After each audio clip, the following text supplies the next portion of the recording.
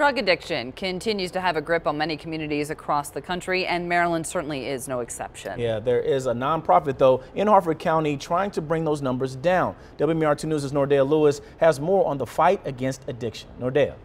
Good morning. The nonprofit Rage Against Addiction will host an event to support families in the fight against substance abuse.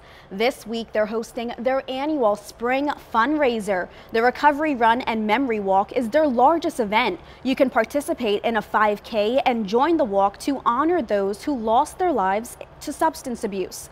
There will be resources available at the event for anyone still struggling.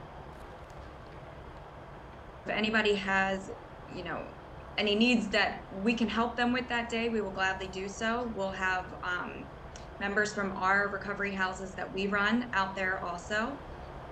So there'll be lots of people out there, lots of support, lots of information that we can give out to anyone that might need some help. The event is this Saturday at 9 a.m. at Cedar Lane Regional Park. Also, the nonprofit is hosting a virtual event for the entire month of April. You could head to our website for more information. Megan, Randall.